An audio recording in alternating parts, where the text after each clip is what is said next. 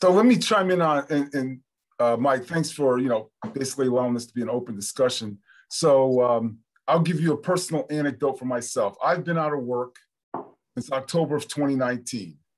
And obviously, it's almost 2 years later, and I still have not found a full-time position. But in the meantime, I've been assisting 40 Plus with their comms. I helped out my wife's real estate, my wife's Realtors Association here in Prince George's County when she was the president. I offered some pro bono communication services during her term as president.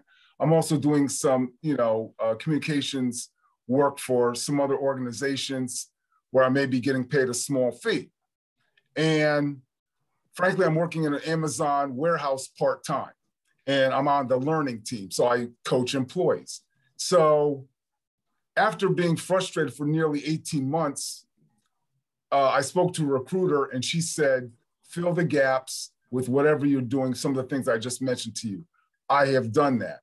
And interestingly enough, on Friday, I got a cold call from someone who's looking for some community relations work, and hopefully it'll bear some fruit because it would be a project assignment for me.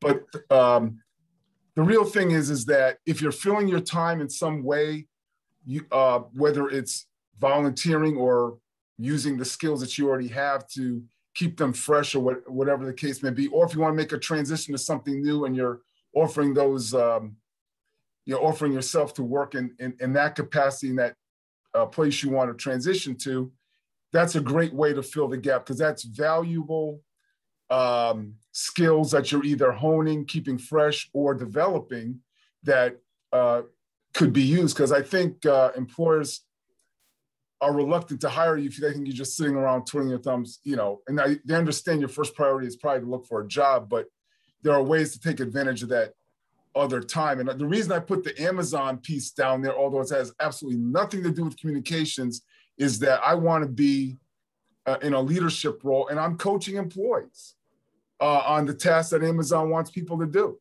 And that's something that they're looking for. And I think it's tangible and relevant.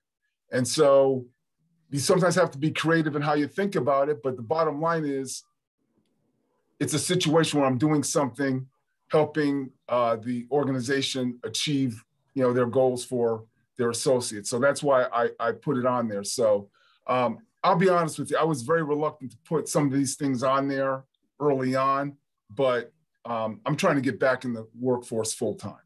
So I think, you got to, for me, it was a bit of a pride thing, to be perfectly honest with you. And it may be that for others, but ultimately you have to do what you have to do to provide for your family, provide for yourself, and get back in the workforce. So that's my personal anecdote on that.